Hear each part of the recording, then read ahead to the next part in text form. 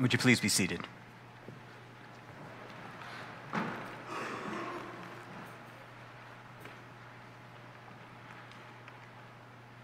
Oscar Wilde, the famous Irish playwright, has been said, "I can resist everything except temptation."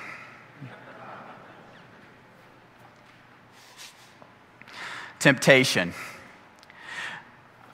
This is one of those sermons that is impossible to dodge. You see, my wife, she tells me that I preach the same sermon every week. She tells me that I always return to love, which I think is a compliment. In fact, much of kind of what I view the gospel and what I view that we're doing here is about kind of joining together with God in worship, giving thanks for all that we have, and celebrating the incredible grace shed upon us. And so occasionally, when I have to preach about something besides love, well, I just try to twist it just a little bit to make it about love. Temptation. Temptation is one of those topics. And in fact, I'm much more likely to talk about the great Motown band, The Temptations, than the temptation of Christ. I could tell you how it was my dad's favorite tape in his little Volkswagen Rabbit. But instead, I'm going to talk about temptation, the temptation of Christ and our own temptation. We begin the season of Lent with this brief story in the Gospel of Mark of Jesus' 40 days in the wilderness, where his only company is wild beasts and the angels that wait on him. And it's there, just with this one word in this morning's Gospel, where Jesus is simply tempted by Satan.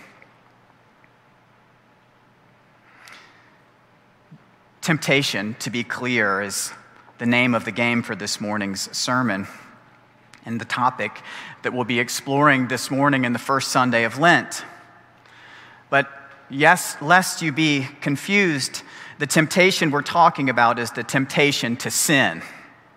Even worse, right? I started talking about temptation, and now I'm going to talk about sin. Block the door. We're Episcopalians, after all. So let me begin by talking about what I see is sin. Sin, for me, is anything that keeps us out of relationship with God and each other. Anything that stands in the way of us truly understanding that we are connected with something greater than ourselves and with each other. There are personal sins, there are corporate sins, there are social sins. There are plenty of people who would sign up to tell you what your sins are. But I'm not going to do that this morning. I trust that each of you has done some praying and considering what it is that keeps you apart from God and from your neighbor. Instead, I want to talk about our temptation to sin. Now, it's not that temptation isn't central to our story. From the very genesis of our identity with Adam and Eve, temptation is a central part of the human story. We all know that story of that wily devil who tempts the pair by offering them a delicious bite of an apple that will give them what all of us want, which is knowledge, which is power. There's no surprise that they yield to the temptation. It is, in fact, the human story. It is our story. So by the time we get to Jesus in the desert, we recognize the challenge that this perfect God-man must overcome.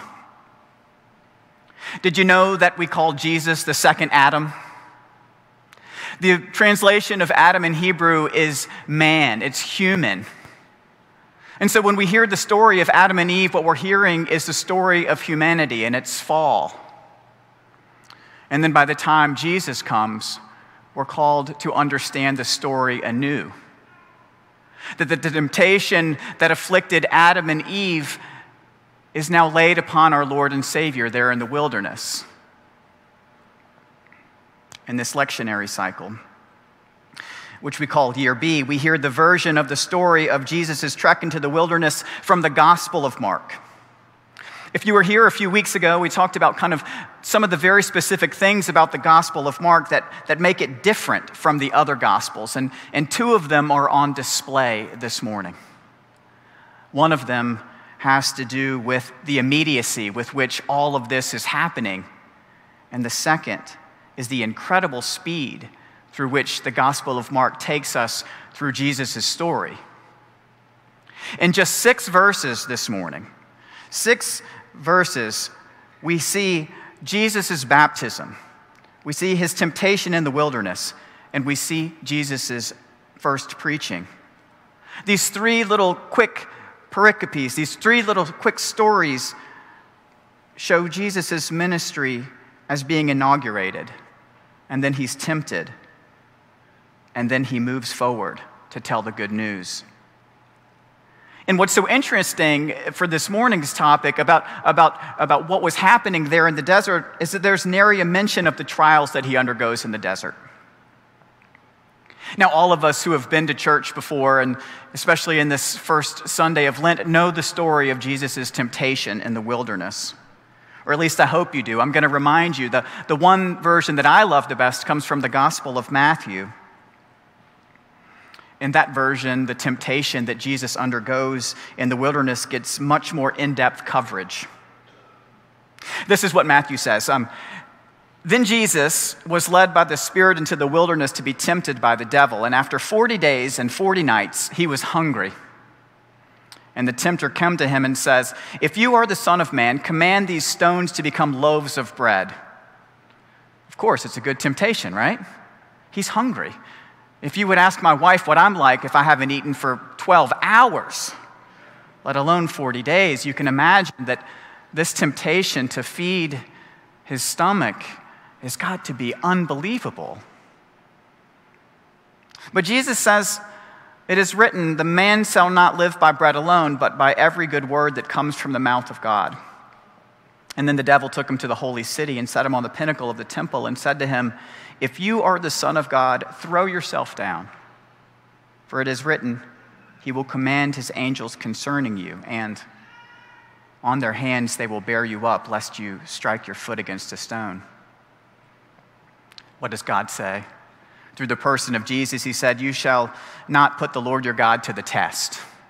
This test to be spectacular, this test to be powerful. And then, of course, there's the third temptation, where the devil takes him up to a very high mountain and shows him all of the kingdoms of the world and their glory. And he says to him, "All these I will give to you if you will fall down and worship me." The temptation for strength and might and riches. And Jesus says to him, "Begone, Satan, for it is written, you shall worship the Lord your God and serve only him." And then the devil left him, and behold, the angels came and were ministering to him. Which version of the story do you like better? The one where Jesus just simply goes into the woods, into the wilderness, and is tempted and is joined by wild beasts and angels, or the one where we get to see what happens? I'm actually partial to this version, and there's a very particular reason why. It's probably the reason of the story that helps me understand it the easiest. In this great book called Super Communicators, Charles Duhigg argues that whenever we speak, we're actually participating in 3 conversations: practical conversation, emotional conversation, or social conversation. The Gospel of Matthew, the one that I just read, leans heavily into the practical conversation. Who said what? What were the temptations? Where did this happen? I like that part of the world, right? Living in the practical conversations so that I can separate myself from what was happening to Jesus and what is happening to me. This morning's gospel in Mark is so spare. Something else has to happen. You see, without all of those details that Matthew and Luke provide, there's an opening there an opening that I find to be challenging, that forces us to move beyond the practical considerations of Jesus' temptation into our own emotional and social realms of conversation. When we think about temptation in the emotional sense, what it does then is it moves us outside of a mountaintop with Jesus and Satan in this ongoing conversation, and moves it into a conversation about ourselves and about our world. How does temptation make us feel? It opens a question not about what Jesus was doing about temptation, but about what we are doing about temptation, and why we are much more like Adam and Eve and their response than Jesus. You see, Adam and Eve were unwilling to live in the satisfaction that all that they had and all that they needed was provided for them. They wanted power and they wanted knowledge, and so do we. And Jesus, on the other hand, walked into that wilderness to confront the same invitation to those things, and recognized that all he needed to do was turn to God. Isn't it easier to imagine us denying a meal than it is to imagine ourselves accessing how we truly feel when we're separate from God and each other? That's why I like Matthew, because it lets me off the hook a little bit. But this morning's gospel is not meant to let us off the hook. This spare words allow us to be deeper and deeper invited into the conversation that moves us beyond the question of the emotional response of what we're supposed to make of temptation and into the social one.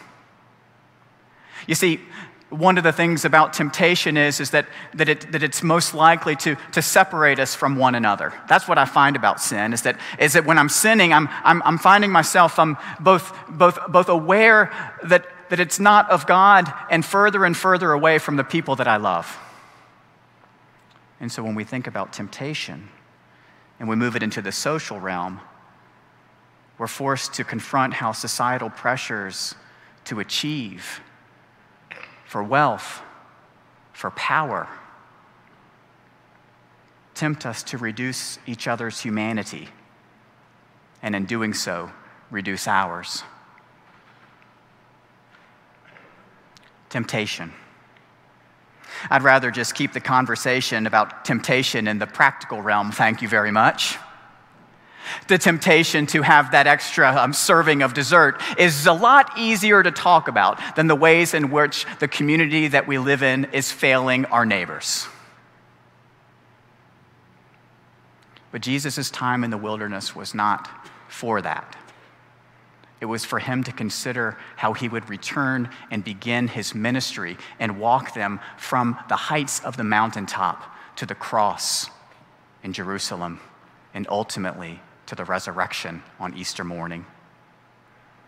That in confronting the temptations that we face, all of a sudden, Jesus turns this truth that we learned from Adam and Eve about brokenness and about distance from one another and about distance from God, and allows us to move beyond that and into closer relationship with God and our neighbor. So thank God for temptation, because it reminds us that we need each other and we need God. The task of this Lenten season is to think about sin, not just the practical things, but about the emotional and social things that come alongside of it. I invite you to use the tools that our prayer book suggests of prayer and almsgiving and fasting to confront sin, both corporate and personal, in order to prepare for the coming of our Lord on the blessed Easter morning. Do you want to know what the essence of temptation is? Do you want to know what the essence of temptation is? The essence of temptation is the invitation to live independently from God. We think we can do it alone, And God proves to us over and over that we can't. And the season of Lent reminds us of that. And we take on practices that draw us closer to that truth. And so, may you be tempted. May you be tempted to recognize that you are not alone, and that God is with you, and that we need each other. In the name of the Father, and the Son, and the Holy Spirit. Amen.